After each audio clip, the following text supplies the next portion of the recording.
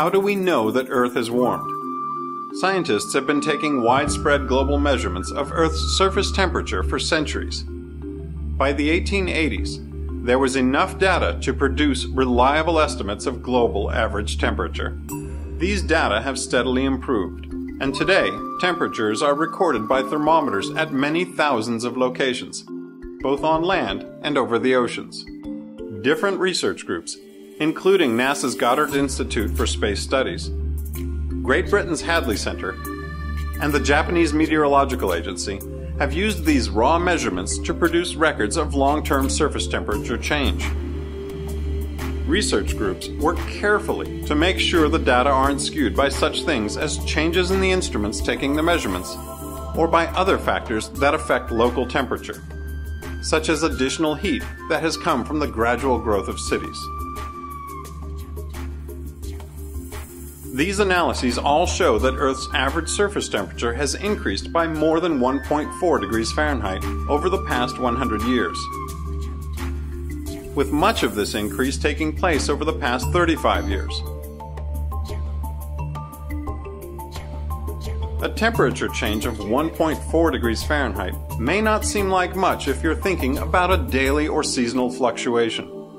However, it is a significant change when you think about a permanent increase averaged across the entire planet. For example, 1.4 degrees is more than the average annual temperature difference between Washington, D.C. and Charleston, South Carolina, which is more than 450 miles south of Washington. Think about this. On any given day, a difference of 9 degrees Fahrenheit might be the difference between wearing a sweater or not, but a change of 9 degrees in the global average temperature is the estimated difference between the climate of today and an ice age.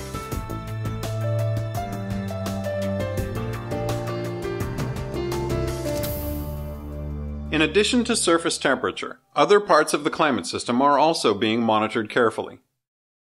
For example, a variety of instruments are used to measure temperature, salinity, and currents beneath the ocean surface.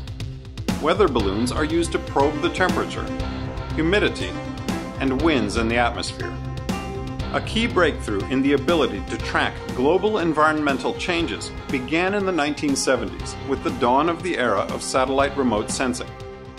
Many different types of sensors, carried on many dozens of satellites, have allowed us to build a truly global picture of changes in the temperature of the atmosphere and of the ocean and land surfaces.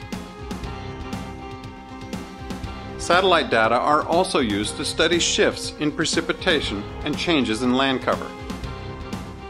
Even though satellites do not measure temperature in the same way as instruments on the surface of Earth, and any errors would be of a completely different nature, the two records agree.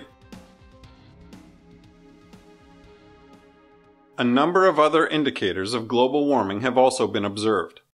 For example, heat waves are becoming more frequent. Cold snaps are now shorter and milder.